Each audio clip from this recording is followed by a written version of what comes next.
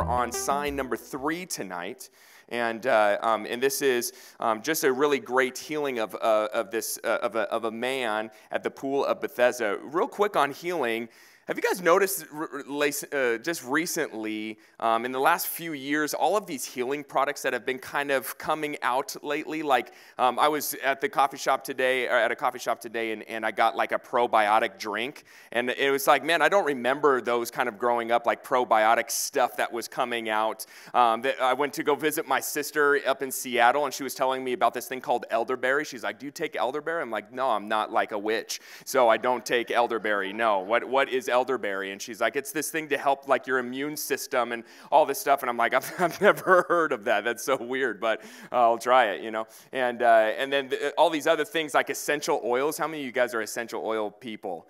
You can, come on, this is a support group for essential oil people. We can be honest in here. This is not a lot of people tonight. It's okay.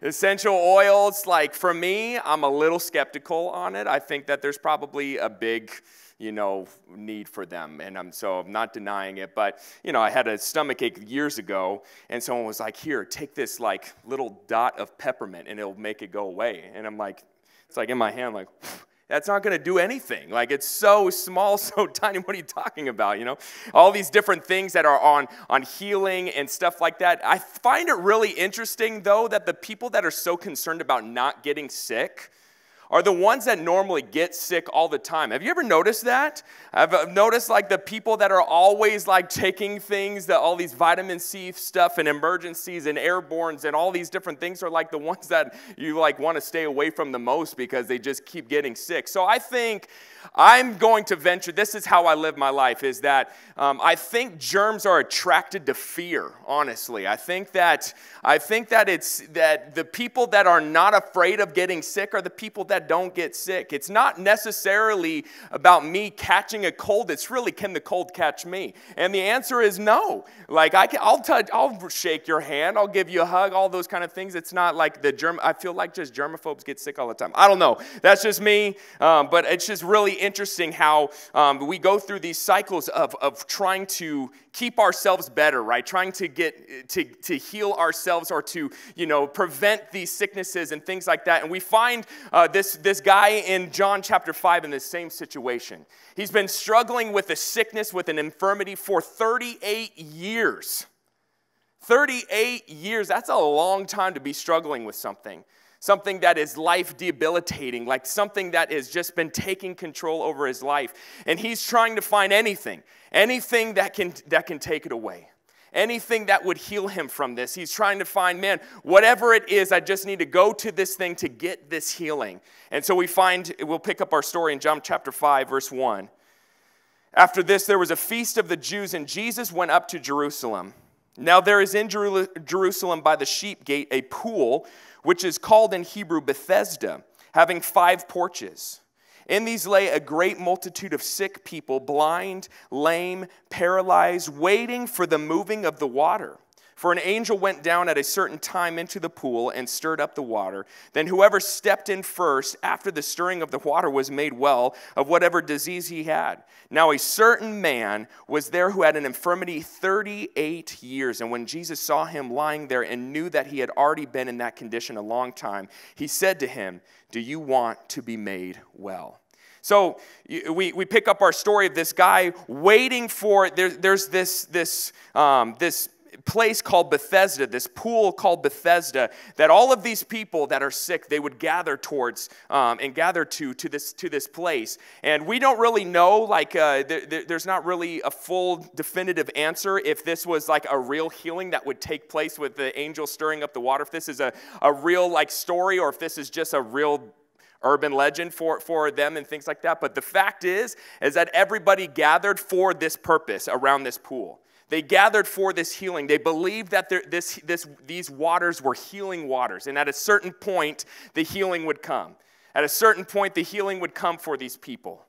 And so we find this gentleman, we find this guy who has been sick, who has this disease, has been struggling with it, and he's just searching, and he wants to get down to this water. He wants to get down to this water, but there's so many people there that whoever gets in first, after whatever the stirring is, that's the person who gets healed. Well, he can't seem to get there. Real quick, just to let you guys know, if you ever go to Israel with us, this is one of those X marks the spot places in Israel. You can actually go to the pool of Bethesda. It's really cool. I've been there a few times, and there's a really cool church there that has the best acoustics in the entire world. I've sang in it a bunch of times, and it is just like one of the coolest experiences in Israel. But you get to go to this area where people went and gathered right here where Jesus went to heal this man. This guy was coming to this place looking for a healing, looking for anything, looking for this healing to take away this infirmity from his life, waiting with all of these people. We don't even know how long he's been there. Maybe he's been there for years. He's been waiting here, just waiting for his moment to be healed. And some man comes up to him and says, "Do you want to be made well?" Well, obviously the answer is yes, I want to be made well. I've been waiting here. This is why I'm here. So the sick man in verse 7 answered him and says, "Sir, I have no man to put me into the pool when the water is stirred up. But while I am coming, another steps down before me." And so the sick man's like, "Look, I've tried. I've tried to do that, Jesus. I'm not stupid. I'm trying to do this. I know that this is going to bring healing, but I just can't get to it. So each and every day I'm just waiting. I'm waiting for the opportunity to do it. So yes, I would love to be made to be healed, but I can't." Jesus said to him, "Rise, take up your bed, and walk." And immediately the man was made well, took up his bed, and walked. Wow, the moment he's been waiting for. And what an interesting way. It wasn't, well, go down at a different time to the water. It wasn't, well, let me get the water for you and I'll bring it up. Or let me bring you down to the water. He calls him to do something. Rise, take up your bed and walk. And immediately, you can underline that. I have it underlined in my Bible. Immediately the man was made well, took up his bed and walked. And that day was the Sabbath. The Jews therefore said to him who was cured, "It is the Sabbath. It's not lawful for you to carry your bed." Crazy. You can't be healed on the Sabbath. That's blasphemy. He answered them, "He who made me well said to me, 'Take up your bed and walk.'" Then they asked him, "Who is this man who said to you, 'Take up your bed and walk'?" But the one who was healed did not know who it was, for Jesus had withdrawn, a multitude being in that place. Afterward, Jesus found him in the temple and said to him, "See, you have been made well. Sin no more, lest a worse thing come upon you." The man departed and told the Jews that it was Jesus who made him well. I think about this guy, and I try to put myself in his shoes. I'm trying to put myself in just to imagine the moment. I think sometimes we forget that these are not just stories, that this really happened. That this is something really historical. This really happened to this man. Sometimes we can read that and go, okay, wow, yes, someone got healed. Next story, what's next? But think about that, struggling with something for 38 years. You might be in this room struggling with something for the last 38 days, and it seems like it's 38 years. It's been excruciating. You've been like, "God, whenever you want to answer this question, I'm all ears. God, whenever you want to take away this infirmity, I'm all ears. I'm waiting for you. I'm just waiting. God, would you do this?"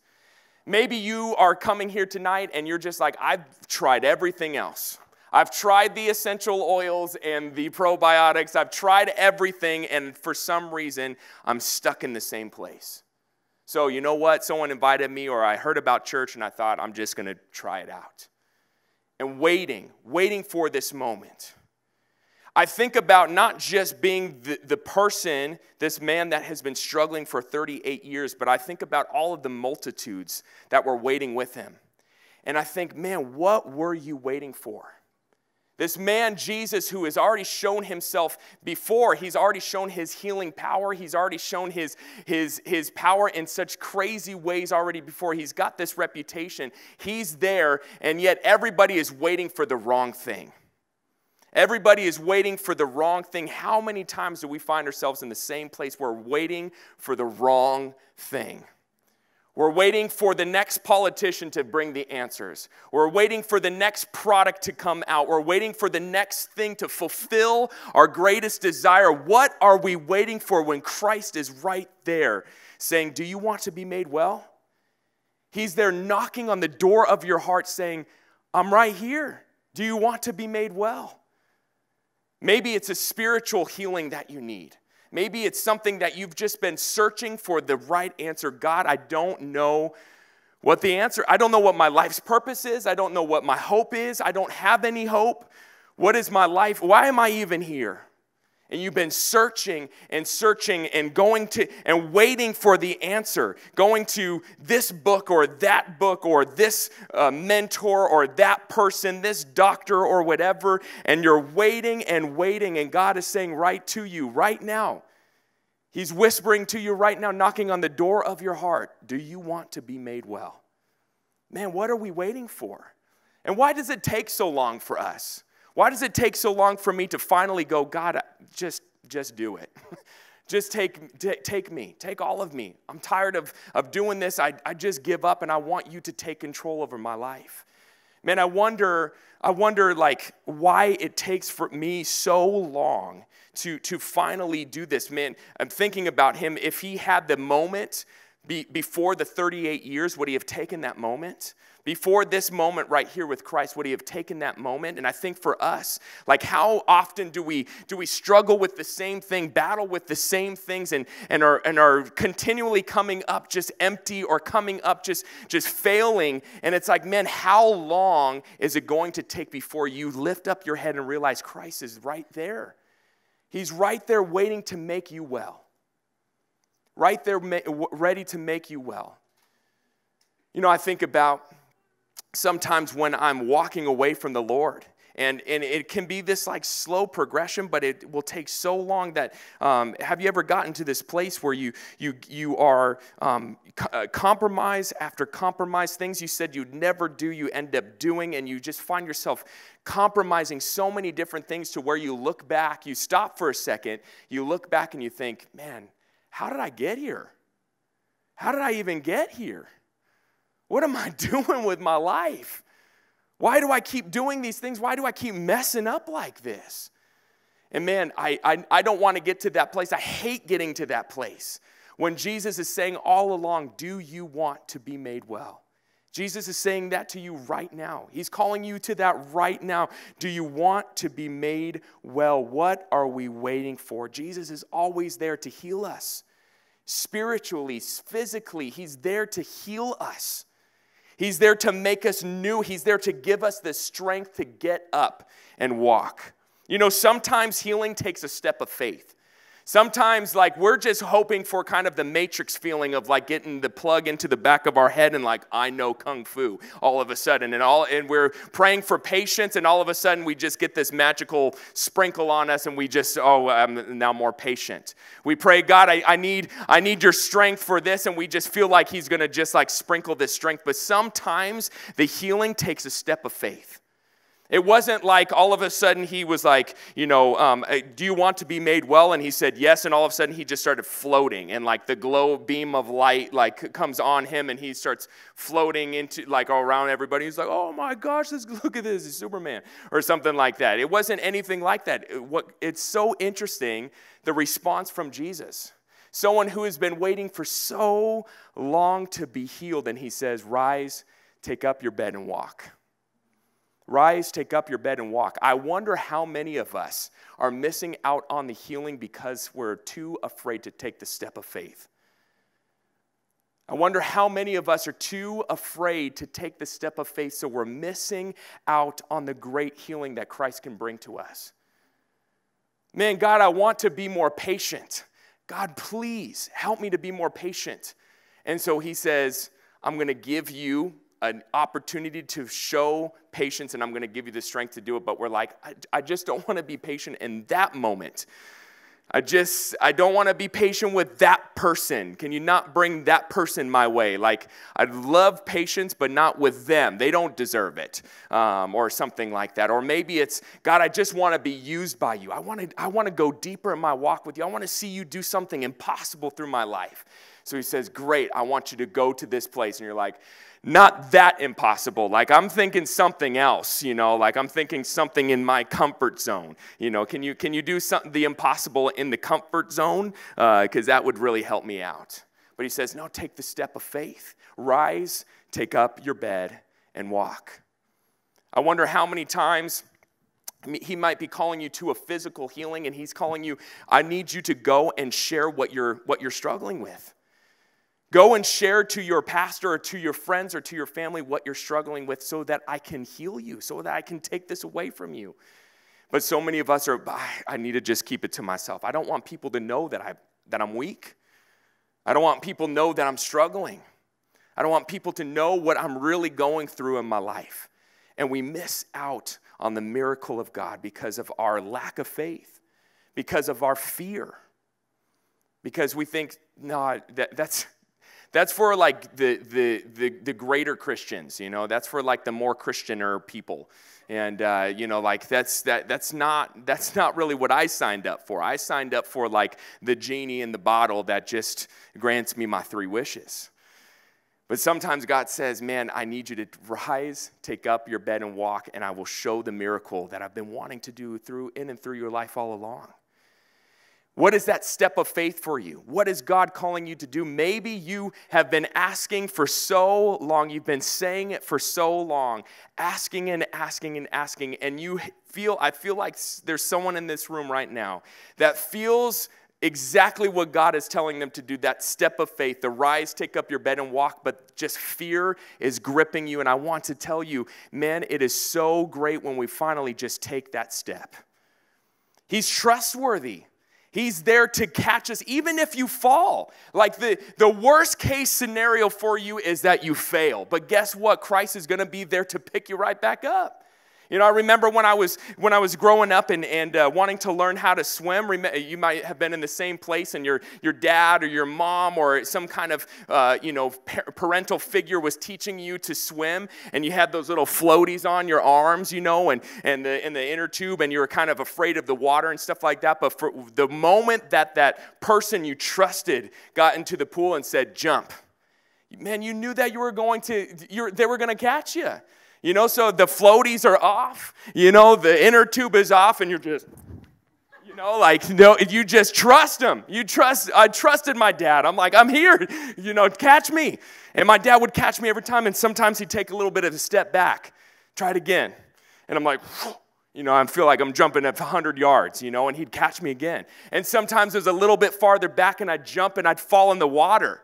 And maybe he didn't catch me all the way, but guess what? He picked me right back up. And I knew he was there every single time. And man, God is there to pick you up. He's there to catch you. Take that leap of faith. And let me just say this, it's not a blind leap of faith. I don't really like that phrase, a blind leap of faith, because it kind of carries this connotation of like, I don't really know if he's going to be there. Right? I feel like the blind leap of faith, I get the concept. The concept really is that you don't see what's ahead, right? But the thing that we have in our faith is that we have a substance of things hoped for. The evidence of things unseen, as Hebrews talks about in chapter 11. The substance of things hoped for. The evidence of things unseen. So I may not know what I'm jumping towards, but I know Christ is going to be there. I may not know what step of faith or the things, the troubles, or the water I might kind of fall into, that I might be like, oh man, is he really there? But guess what? I have the evidence and I have the substance of things hoped for, that he is going to be there to pick me up every time. He's going to be there to make sure that I don't drown, to make sure that I'm not going to fall too far, to make sure that my head is above water. God is there when you take that leap of faith. He's there. He's going to be there. He's not just there in the victories, but even in the weaknesses, even in the failures. Even if you fall, if you take a step of faith and you fall, he's there. The worst case scenario when you take a step of faith is that you fail, and guess what? Christ is going to be there in that failure, and he's going to pick you right back up. Proverbs talks about a righteous man who falls 7 times, but he gets back up. And so maybe the healing Maybe the healing that is trying to take place, it requires a step of faith, requires you to do something and to trust God. And my encouragement to that person here tonight is to just trust Him. Trust Him. He's never let you down before. I think about even in Romans chapter 5 when it says to glory in tribulations. Why? Because it produces perseverance. It produces long suffering. It produces perseverance. And that perseverance produces character. And that character produces what? You guys remember Romans chapter 5? It produces perseverance, character, and character. It's a four-letter word. It starts with H and it ends with hope. Hope. That it produces perseverance, and perseverance, character, and character, hope. Hope in what? That God's going to be there in the next tribulation. You can have patience in that tribulation, in that weakness, when you fall down in that failure, because He's there with you. He's there for you. He's going to pick you back up, and He's producing good character in your life. That godly character that you've been wanting for so long, He produces that good godly character. But then at the end of the day, He produces hope. You can now hope in Him. He's going to be there every time. He's going to be there. There's evidence of it. When you take that step of faith, there's evidence that He is going to be there when you fall. So sometimes that healing takes a step of faith. And sometimes, honestly, as you are seeing the work of God in your own life, I love the response of this man. After he takes up his bed and walks, all the different people are like, what the heck? I saw this guy. What is going on? I saw you waiting, and now you're healed. One, it's a Sabbath. I don't know if that's right. What's going on? And there was just a simple story from this guy. The simple story is I don't really know. Just some dude told me to rise, stick up my bed and walked. And so I listened. And it happened. And then when he went and talked to Jesus, it says at the end of that portion of Scripture that he goes out and he tells each of those people it was Jesus. Jesus was the one that did it for me. It was such a simple story, and maybe that source of healing that God is trying to bring to people that are hurting, to people that need that healing, maybe God is trying to use you. Maybe God is trying to use you as that source of encouragement or hope or healing to a friend or a family member or a coworker that is just going through it. And that step of faith for you is to go and to be that source of hope for them. To be that source of healing to them, to be able to say, man, I know who can heal you because He healed me. I know who can heal you. I know I struggled for so long in my life. Let me tell you my story. I struggled for so long in my life with this. I battled with this. Whatever your story is, but man, God healed me. He told me to take up my bed and walk, and guess what? That's exactly what I did. I got up when I thought I couldn't. I did the impossible because God made it possible for me.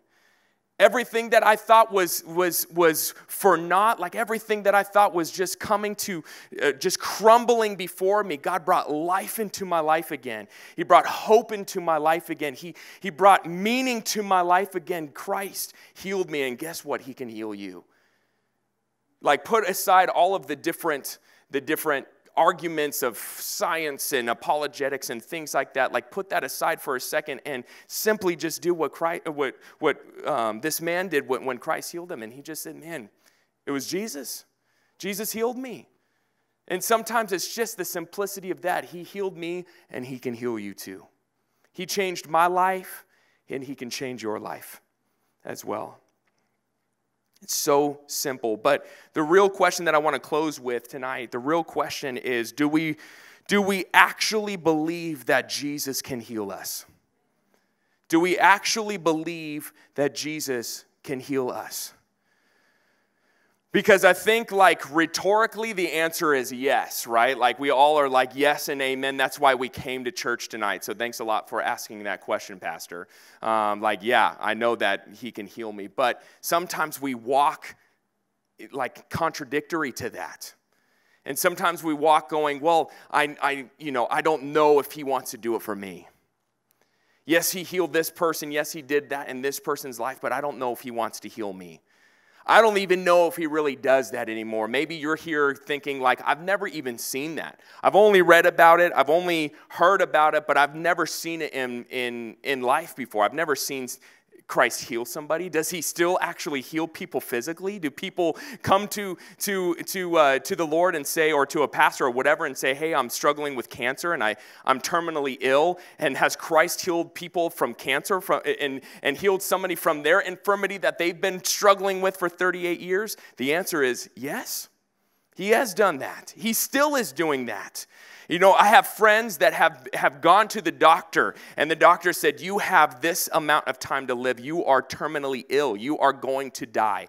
And they go, they get prayer, they get anointed with oil, they pray that, God, I trust that you're going to heal me. They just get that word from the Lord. They go back, and that infirmity is gone. And that cancer is gone. The life-threatening disease is gone, and they've been healed. Do we still believe that Christ can heal people today?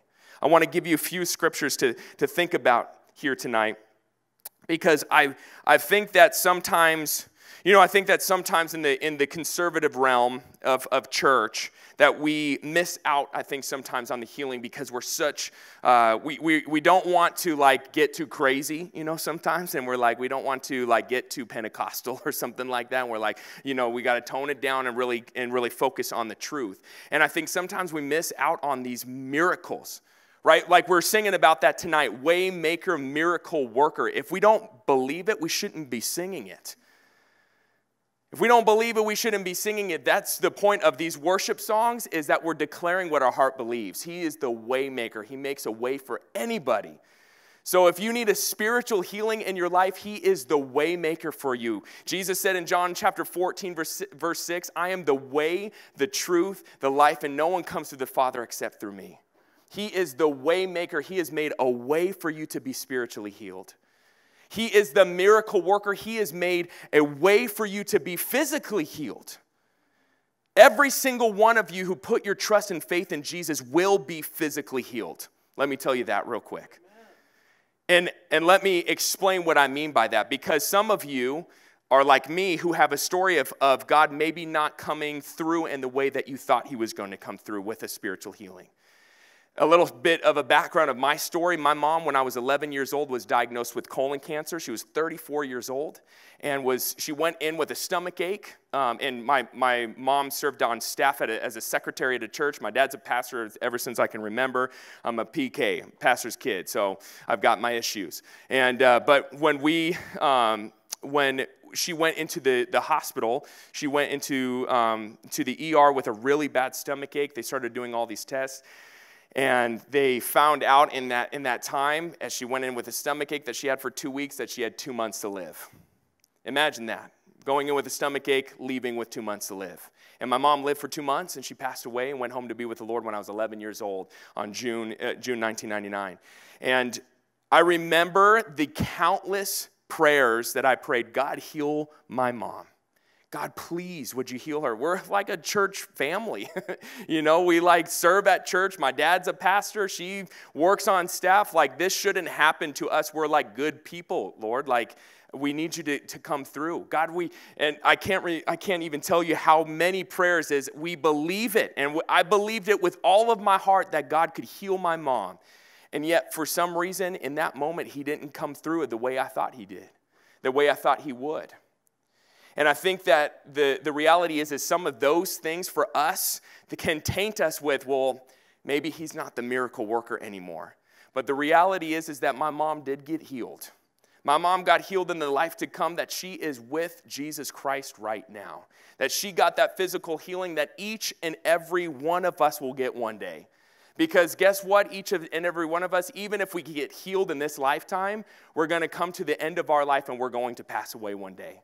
Our lives are going to end one day, but Christ promised a physical healing that will happen, and that you will rise like he rose from the dead, you will rise from the dead, just as Christ rose from the dead. And so there is a physical healing that God will do in each and every person's life who puts their trust and faith in Jesus.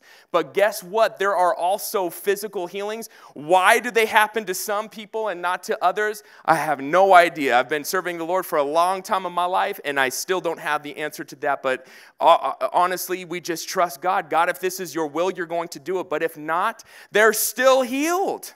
If you don't do it, they still are going to be healed because they're going to be with you. We have hope that those who have perished with Christ are going to be with him in this afterlife.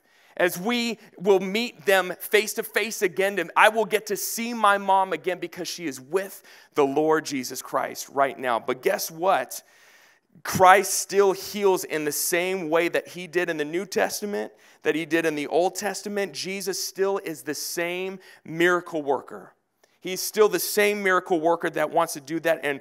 And sometimes our conservativeness is like, I don't know if that is true, or I don't know if that's real. Well, let me share a couple scriptures with you tonight just to solidify that. Turn over to James chapter 5. Real quick, we're just going to kind of fly through these real fast. James chapter 5, verse 14.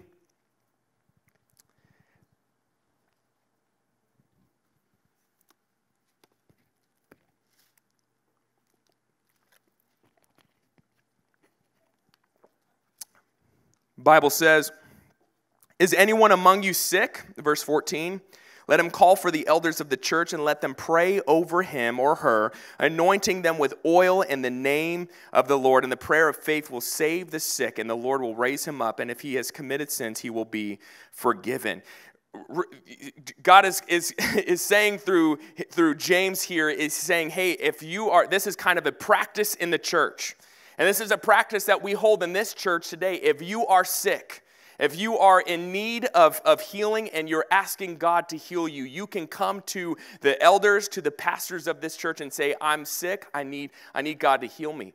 And the anointing of the oil that is really just a representation of the Holy Spirit coming upon you or coming in you, the healing hand of God coming over your life. And we trust together, God, if it is your will, you're going to heal this person.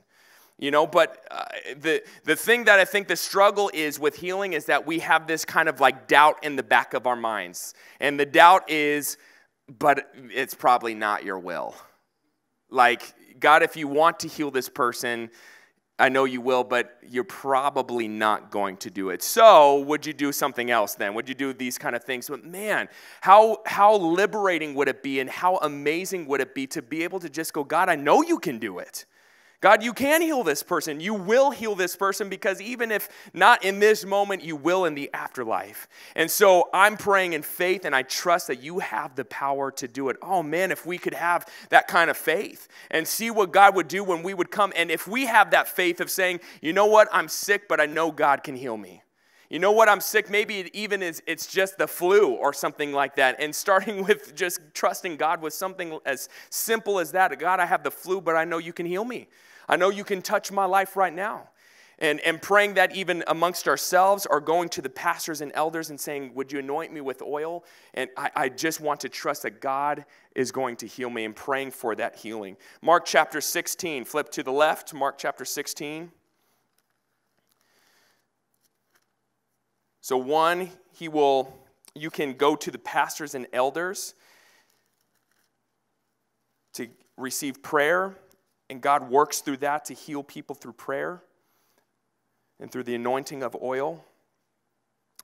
Mark chapter 16.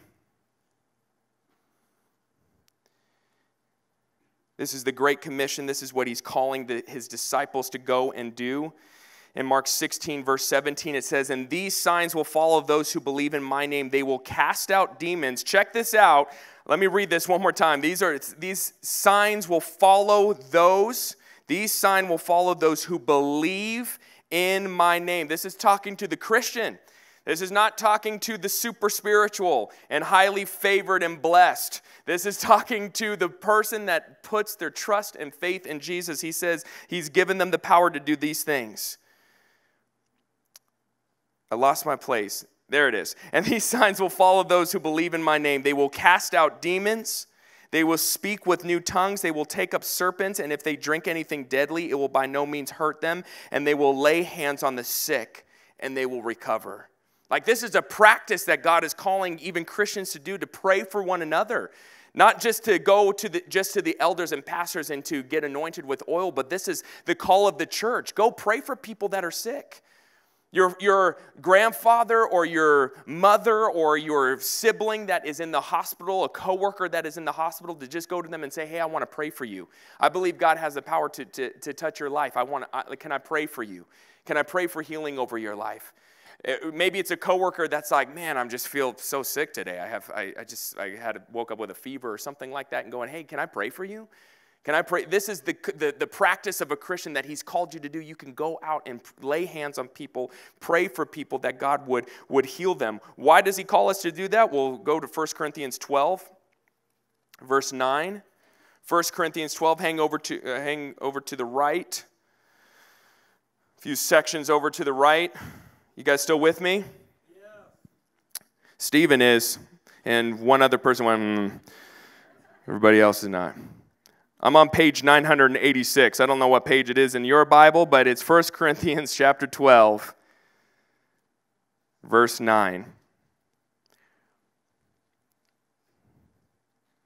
Paul is talking about the church, the body of Christ. He's talking about there's a thing that God does for the church and for the body of Christ. He gives them spiritual gifts. They're gifts only the Spirit can give out. They're not gifts that you can learn and can go to school for and say, well, I got this spiritual gift. This is a gift that God gives himself. This is his gift to give. These spiritual gifts that he gives to every single Christian, but it's different. There's diversity in the body of Christ. There's all these different gifts that he gives. And in verse 9, one of those things, he says, to another faith by the same Spirit. Verse 9, to another faith by the same Spirit, to another gifts of healings by the same Spirit. Now, this is a controversial one, and I know I don't want to go into all of this because we don't have enough time to go into this, but love to talk to you if you're interested afterwards or any time. But this is a controversial one because there's a lot of people that take this and go, that's me. And we've seen those kind of people, right, that go around, they say, I have the gift of healing. I have the gift of healing, so they go around and they start slaying people in the spirit, and and maybe you've seen it online where they're slapping people across the forehead, and they fall down, they get up, and I'm healed. And the reality is that if you had the gift of healing, why don't you go into the hospital, go into every single room, and just go healed, next room, healed, next room. Healed, and we wouldn't have a need for hospitals anymore. And notice even in John chapter 5, again going back to John chapter 5, there was a multitude of people that were sick. There was a multitude of people that were sick that were looking for healing, but Christ healed one. Why he healed that person and not the rest of people, I don't know. But the reality is that there's moments in life, there's moments in this lifetime with Christians, with people, that God will heal somebody. And it's not that that person is better than anybody else, but it is just the sovereignty of God. It is just the will of God. For some reason, he is choosing for his glory and to make his glory known to heal that person. The reality is that we all are going to be healed, but in that moment, there's many people that are sick, but he says, I'm going to heal that person. And that's why in 1 Corinthians chapter 12, verse 9, why it says the gifts, there's plural, the gifts of healings. Because nobody has just the gift. It is a manifestation of the Spirit for a moment. For some reason, I'm going to heal that person. For some reason, I'm going to manifest my Spirit into this Christian to heal this person. And it's not the person doing the healing, but God is just working that gift through the person. As through the laying on of hands or through a pastor or elder who's praying over somebody. And last but not least, 1 Timothy chapter 5, verse 23. You can jot this down. It's a really quick scripture here. 1 Timothy, I'm going to just hit two real quick ones. 1 Timothy 5, verse 23 says, no longer drink, this is Paul telling Timothy this, no longer drink only water, but use a little wine for your stomach's sake and your frequent infirmities. And in Luke 10, verse 34, This is a parable that Jesus is giving, and you see this man in this parable do something really interesting to someone who is in need.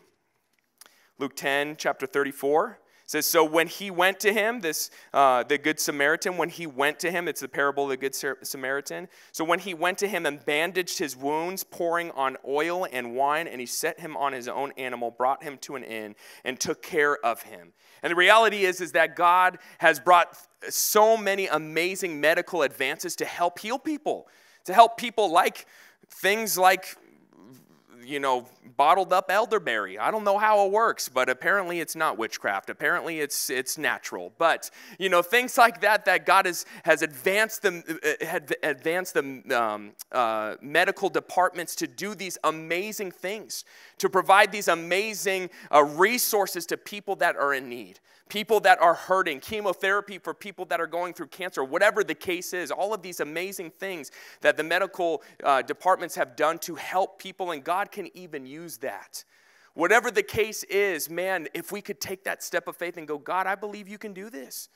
You are a healing God. You are a miracle worker. I believe you can heal me spiritually. I believe you can heal me physically, and I'm going to trust you to do that. And God, if you don't choose to heal me in that way, I know that one day I'm going to see you with not a single pain in my body, with not a single tear in my eye. I'm going to see you with my resurrected body, my perfect body that you've given to me, to be with you forever in heaven.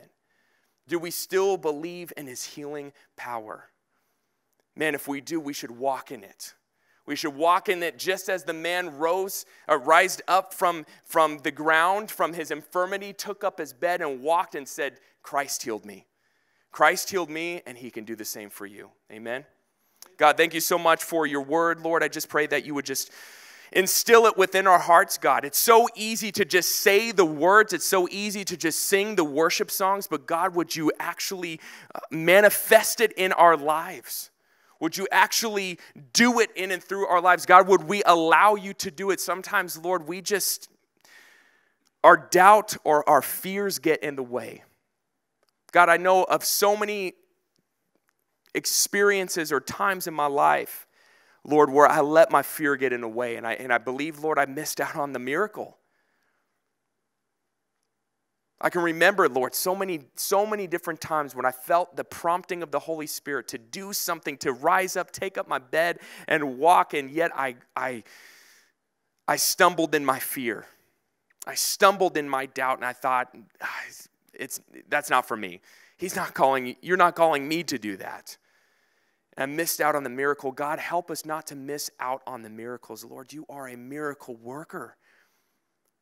Lord, and you are a promise keeper. If you've called us to practice it, Lord, you're going to keep your promise to do those things through us. To tell us to take that step of faith and to not be there, Lord, that's not the kind of God you are. When you call us to take that step of faith like a child would trust his father to run into his arms in the middle of a pool, Lord, we just want to take that step, that leap of faith, and just to trust that you're going to catch us. To simply just trust again.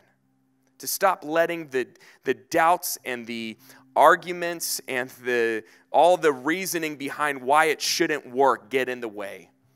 But just to simply trust you again. Lord, I want to do that.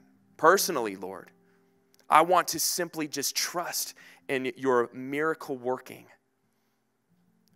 Lord, that you provide the way. That you are the truth, that you are the life. Help me, Lord, in my own life, personally, God, to just go deeper, to trust you better, to deepen my faith, Lord. And I pray for my brothers and sisters here tonight as well, Lord, if you're calling them to take that step of faith, Lord. Lord, that you'd make it clear in their lives, Lord, what that step is. God, I can't tell them. Their spouse can't tell them. Their kids can't tell them. Their parents can't tell them. Lord, only you can share what your plan and purpose is in their life. And so I pray that they would be sensitive to your voice, Lord. A sheep knows their shepherd's voice. And so I pray, God, that they would hear your still small voice, Lord, and that they would take that step of faith, trusting you to do great things in and through their life. Lord, and just in this time, Lord, I feel, Lord, you want to make people well right now. I just trust, Lord, that you want to. It would be foolish for us to walk away from this, not even just giving someone a chance to reach out to you and ask for that healing. Lord, you're calling them. You're saying, do you want to be made well? And I just pray, Lord, that tonight we would just reach out to your healing hand and see the healing happen in our lives, Lord, spiritually, physically, whatever you're wanting to do in our lives. So tonight, with our heads bowed and our eyes closed, I'm not going to have people come forward or anything. I just want to give you the opportunity to just reach out to the Lord. If you are in need of healing, maybe it's spiritual, maybe it is physical, but you just need a healing touch from the Lord, that you would reach out tonight. That you would reach out your hand tonight to the Lord. It's not to me. You're not reaching out to me because I can do nothing for you. I can pray for you. That's about it. But it's Christ who brings that healing. And so just tonight, if that is you, keep your hand up. Just reach out to that healing hand of God. His hand is out. His hand is reaching out for you right now, asking, do you want to be made well? And just to take that step of faith to raise your hand and say, God, please heal me. My hand's with you.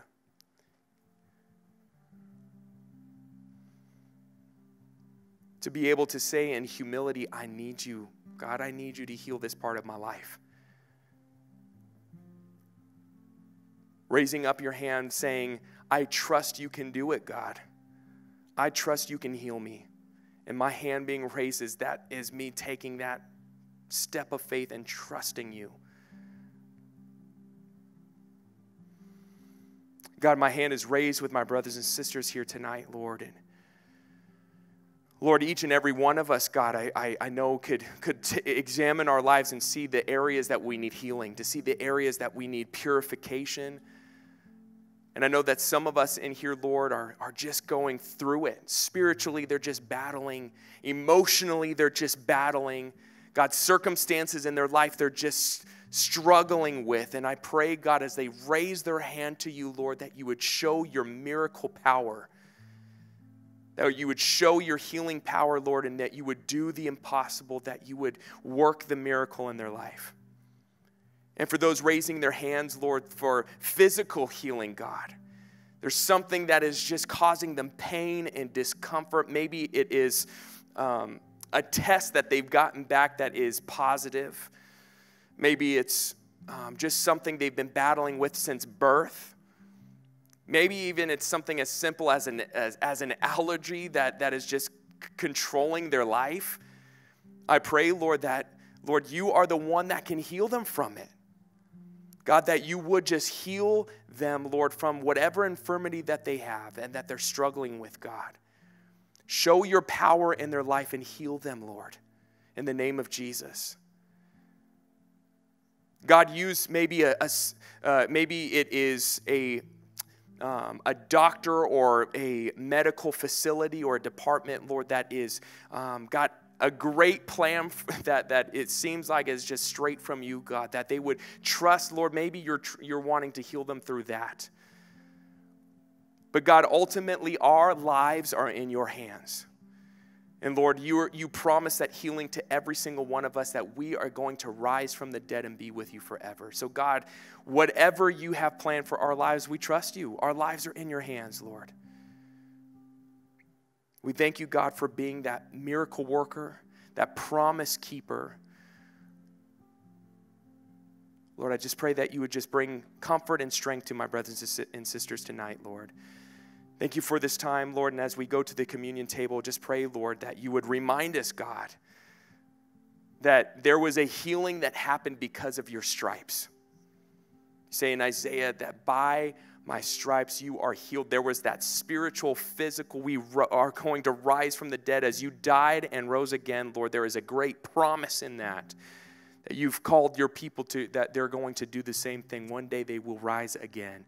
There's a healing, a spiritual healing, a rebirth that happens because of your stripes. Lord, remind us of that tonight as we take communion. In Jesus' name, amen.